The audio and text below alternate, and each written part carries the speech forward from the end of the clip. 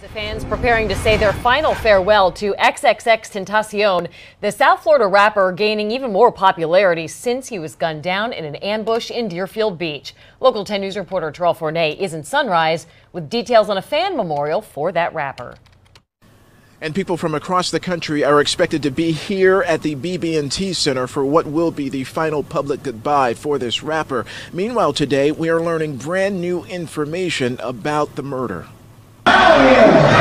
XXXtentacion performed in front of tens of thousands of fans at music festivals, but it's the popularity of his songs in the aftermath of his death that's gaining so much attention. He currently holds the top spot on Billboard's Hot 100 charts, is leading downloads on iTunes, and even shattered Taylor Swift's streaming record on Spotify. They say no one really cares till you're dead, so I don't think it's surprising that now everyone's, especially he had such a crazy following. Denise Camacho is one of the many who plan to show up to the fan memorial at the BB&T Center on Wednesday, where the rapper's body will be on full display. I was a huge fan. It's not like I became a fan after his death. 20 years old for nothing. For what? A purse in his car, It's really messed up. Local 10 obtained the full arrest warrant against murder suspect Dedrick Williams, and it details the chilling crime. We've learned the rapper arrived at the motorcycle dealership with a friend, and the suspects followed them inside.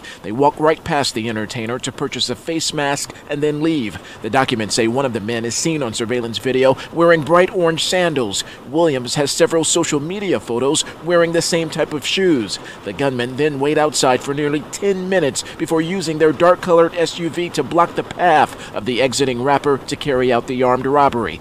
X's cause of death: multiple gunshot wounds. Williams was arrested days later. I feel like there's a lot of Conspiracy. missing parts to everything. And so this family is not turning away anyone. Every fan is allowed here inside of the BB&T Center for this event, but absolutely no cameras are being allowed on the inside. Reporting from Sunrise, I'm Terrell Fournay, Local 10 News.